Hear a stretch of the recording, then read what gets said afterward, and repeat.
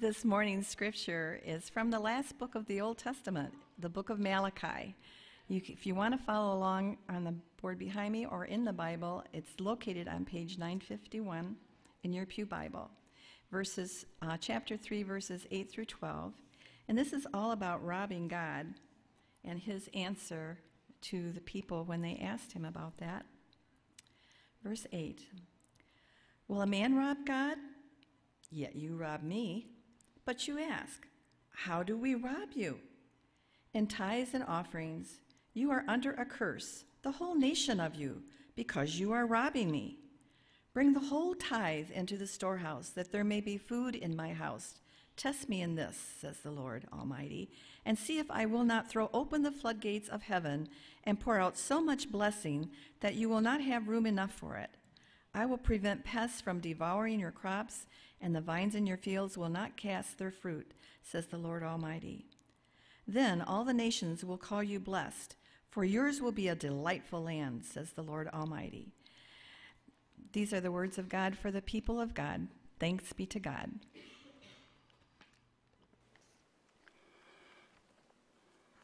Let's go to God in prayer.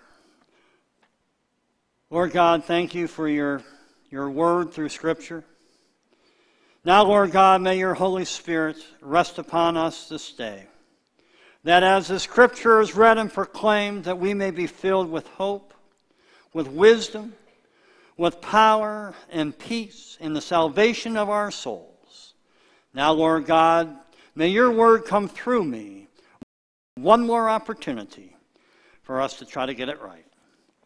Amen. The gospel lesson is from St. Luke, chapter 12, beginning in the 13th verse. Someone in the crowd said to him, "Teacher, tell my brother to divide the family inheritance with me." But he said to him, "Friend, who set me to be a judge or arbitrator over you?" And he said to them, "Take care, be on guard against all kinds of greed, for one's life does not consist in the abundance of possessions." Then he told them a parable. The land of a rich man produced abundantly. And he thought to himself, "What should I do, for I have no place to store my crops?" Then he said, "I will do this.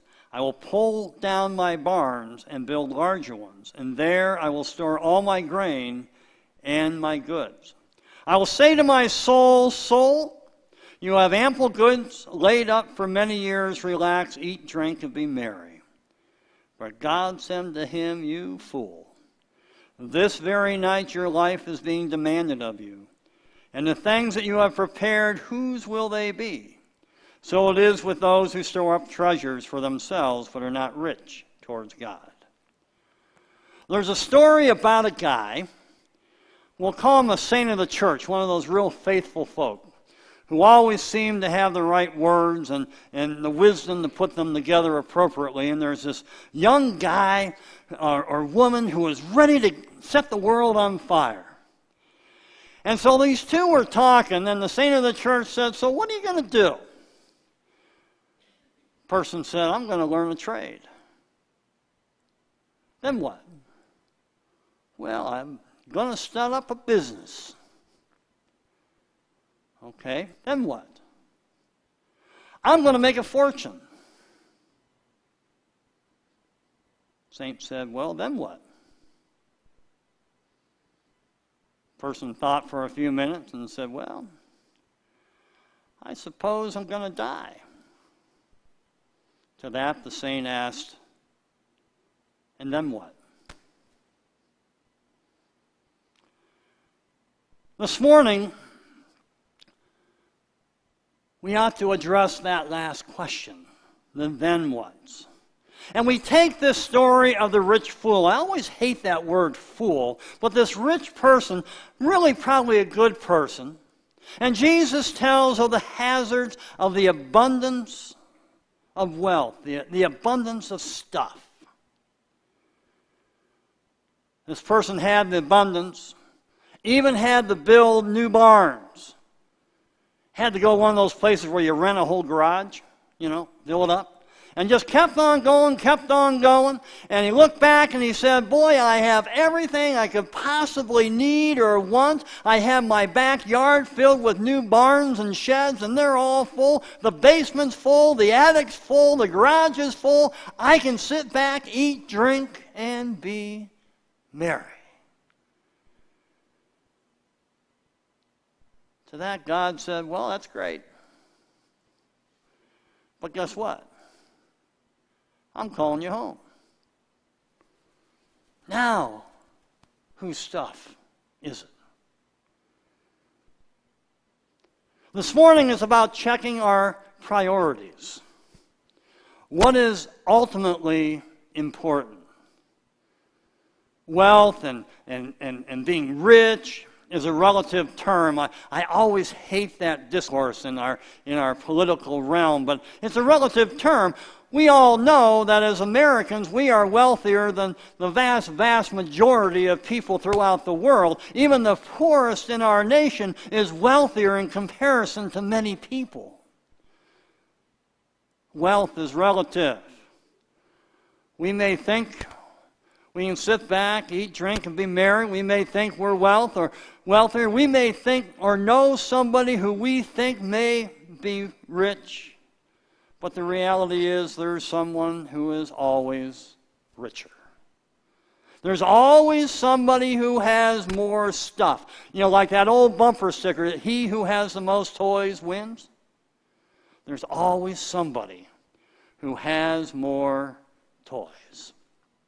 Then we have the method of determining wealth, and those are always interesting tools too, because sometimes we look at the size of somebody's home, the size and number and type of vehicles they drive, the toys they may have, the lawnmowers, you know, those big ones that you can ride on and everything, and pick up the grass and the leaves, you know, that's something to covet, you know. We look at those things, we look at bank accounts, we look at how someone may dress, and we may determine that they are wealthy. So goes our culture. The bottom line, saints, is we oftentimes judge people by what we think they have or what they may lack. And in the same way, we judge ourselves. Worldly riches are not inherently bad. Wealth is not necessarily evil. But guess what? It's all transient. Just ask any of the mission team that went to Joplin the first year and see how quickly that stuff can go away. Literally. So we see this rich guy in the parable, not a bad guy, look forward to his retirement, as some of us do, some days more than others, was looking at that, proud of his accomplishments, comfortable for a while. But he had so much that he needed a bigger place to store stuff. So he just kept accumulating more and more. He tried to make bigger barns. I don't know if this is a law of physics. And I know we have a few engineers in the house this morning.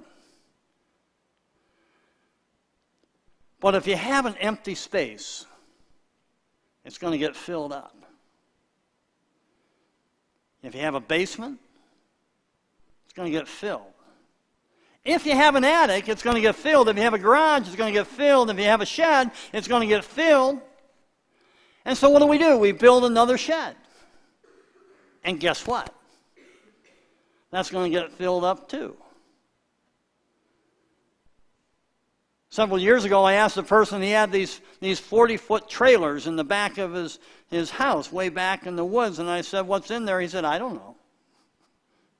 You don't know? No, that's just stuff I might use someday. But you don't know what's in it? No. But you never know. He just kept accumulating more trailers to put in his backyard. Dr. Seuss said it well in the story of the lifted Lorax. Remember that story? It tells about this person, you know how Dr. Seuss makes things, called the Unzler. Now the Unzler had this idea. He looked out and he saw these trees called truffula trees. Truffula trees are trees that everyone needs.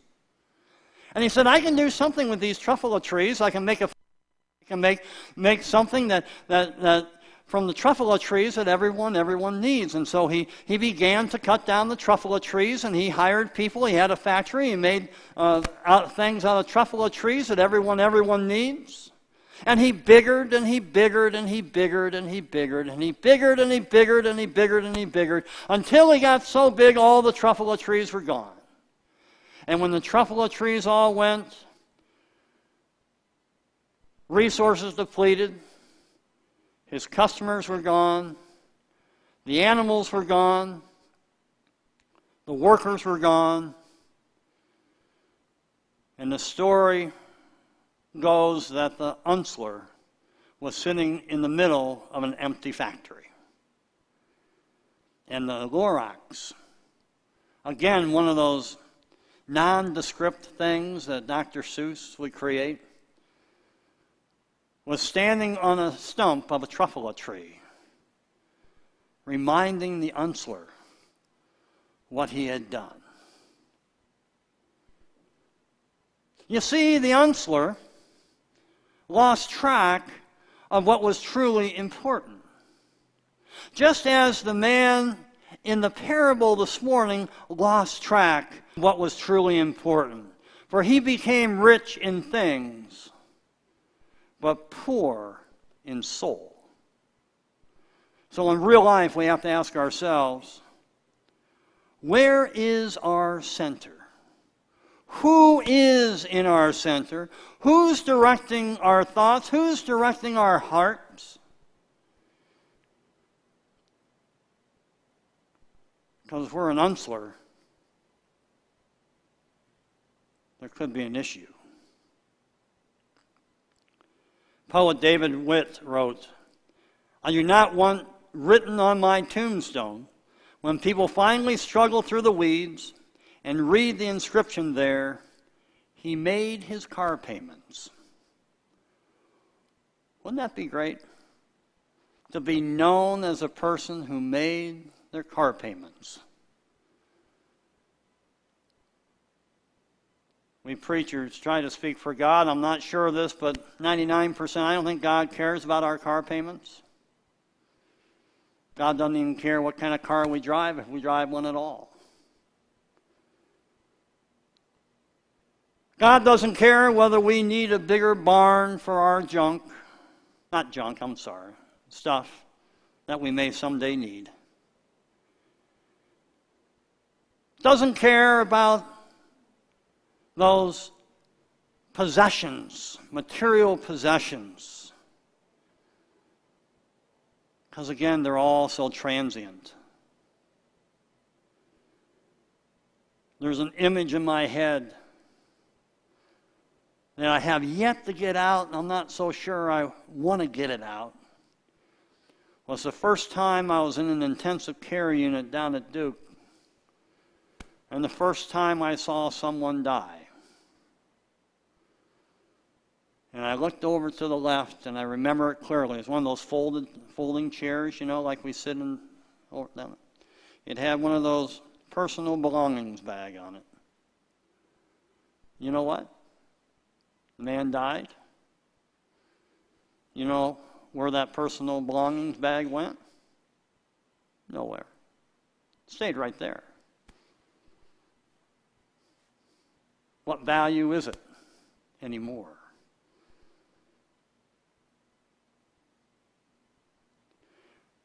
God has given us incredible abundance. In fact, Jesus said, I haven't come just to give you stuff, but to give in abundance. But it's not stuff. It is spirit. It is joy. It is faith. It is the blessings. That's the abundance that God gives to us. And God gives us this abundance to be used because the need is so great around us. You know, there's no class warfare with God. God loves the poor as much as the rich, as much as the middle, and everybody in between those categories that we have created in this life. There's equal love. But when we cannot see beyond our own needs, when it's our way or the highway, when we use or withhold gifts to God to make a point, we have lost our way. You know, Malachi sometimes is a difficult chapter to read. But what Malachi affirms that God is saying, look, you use your gifts that I have given you, and you will be blessed beyond measure. You will know the power of God. In fact, God says, put me to the test. Even a tougher test than a math test, John. God says, put me to a test, and I'll show you. You see, we're all stewards of what God has given to us. A steward is someone who takes care of someone else's stuff. Guess what, saints? We're someone else's stuff. We're God's stuff. Everything that we have is a gift from God. Our life is a gift from God.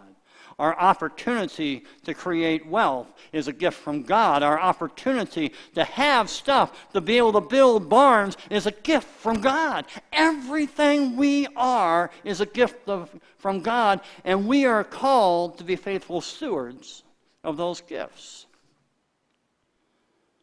Being rich in God is the ability to acknowledge that we're not our own, but we're God. Being rich in God is about remembering who gave us the life, who gave us eternal life, and what a gift it is to share that. John Wesley, the founder of the Methodist movement in England, wrote this in his journal: gain all you can, save all you can, give all you can. You see, giving is an incredible gift. No matter how little or how much you're able to give, giving is a blessing. It is a joy. It is a joy and a blessing because people need the love of God in their life. They need hope. They need the comfort of knowing that God is with them through good times, through bad times, through sunny days and days of the clouds that hang dark and heavy and will not let the sun shine through. People need God in their life. They need to know the joy of faith. That's why the church exists, saints. It is the most important part of your life. There is nothing more fundamentally important than your gift that God has given of your faith in our Lord and Savior Jesus Christ. And that gift can never be blown away by a tornado or a hurricane, can never rust or rot away. That gift that acknowledges that all we're called to do is love God and love neighbor with our whole heart, mind, strength, and soul. It makes a difference. Your witness of faith, saints, makes a difference in the lives of other people. And when you make a difference, when you use the gifts God has given you, you will know what it is to be truly rich in God. Remember when Jesus was baptized? He was down there with John in the river. And the sky opened and God said, "This is my beloved, my son, the beloved with whom I'm well pleased." Guess what? You are God's beloved. And as God's beloved, all of us, you, me, have a calling upon our lives to witness this good news, this essential news that God brings through this thing we call church. The church is not about a building. It's not about projects completed or not completed. But it is about Christ, offering hope, renewal, joy, and the full and certain knowledge of the promise of God, that God will be with us all, even to the end of the age. That's what it's all about. It's about God being with us now and always.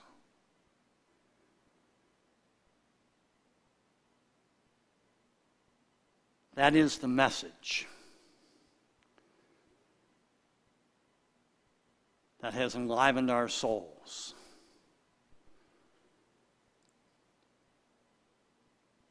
Where your treasure is, so goes your heart.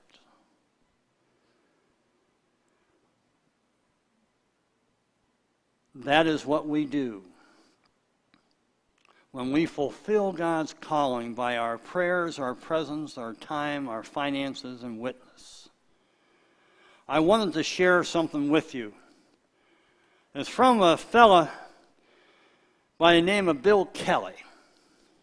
And he's now preaching, or probably is preaching, but certainly worshiping in the great church triumphant.